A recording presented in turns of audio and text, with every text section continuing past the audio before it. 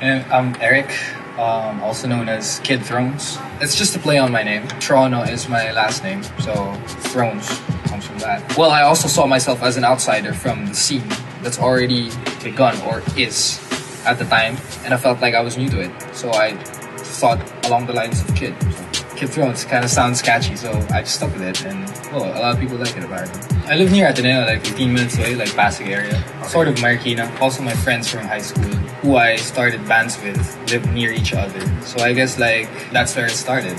Like I like music out of high school because I just found it like I guess it was kind of teenage angst. It's like Linkin Park, Urban Dub. Fun, man, growing up, and a little bit of Daft Punk. Yeah, I just wanted to be in a rock band. So I did it in high school and had fun.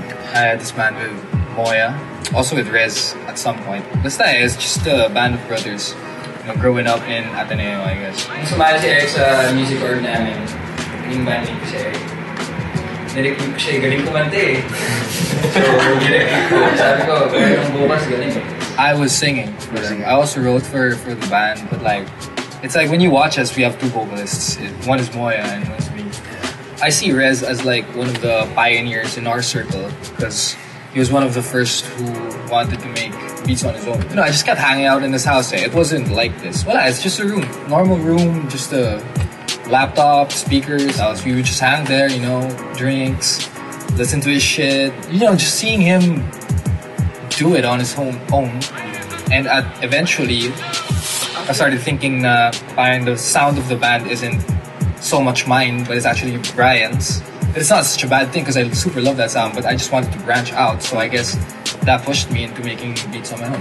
It might be that one time we went to Makati, just a bunch of our bros. Like our first time going to Bakunawa. It's made by Jorge, yeah, Similar Objects. It was like sort of a field trip for us that broke open a door that we wanted to go to. Like there are no limits. You can make any type of sound or any type of vibe or any type of feelings come out through a song or through like melodies and stuff. That's when I started really exploring different types of sounds. So turn the wavy na may fucking trippy. Kaya stick for me. Astig na na-develop niya agad kasi inusan-inusan yung mga unang attempts niya at making Ableton music. Ay, sabaw. Pero ngayon, sabaw na.